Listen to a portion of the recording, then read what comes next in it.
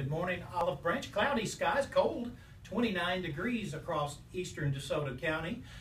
Wind chill is going to be a factor today. We'll talk about that in just a moment. Current conditions all across DeSoto County, 30 degrees here in Old Town, 29 in Plantation Lakes, 29 way up here in Mineral Wells, and 30 degrees out in Deerfield.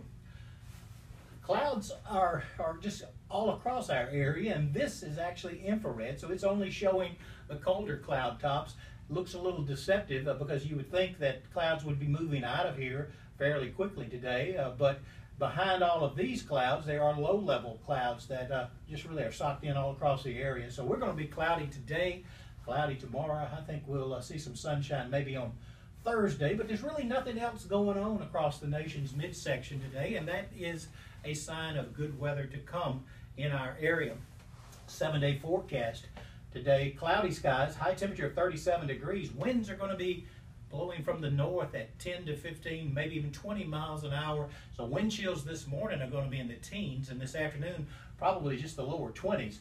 Winds will subside overnight. Low tonight 27 degrees, slightly warmer tomorrow, but still cloudy skies. The high will be 39 degrees, but there won't be as much wind tomorrow, so it won't feel nearly as chilly tomorrow as it will today.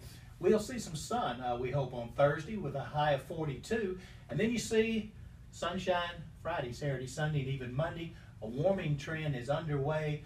We go from 50 on Friday to 57 on Sunday.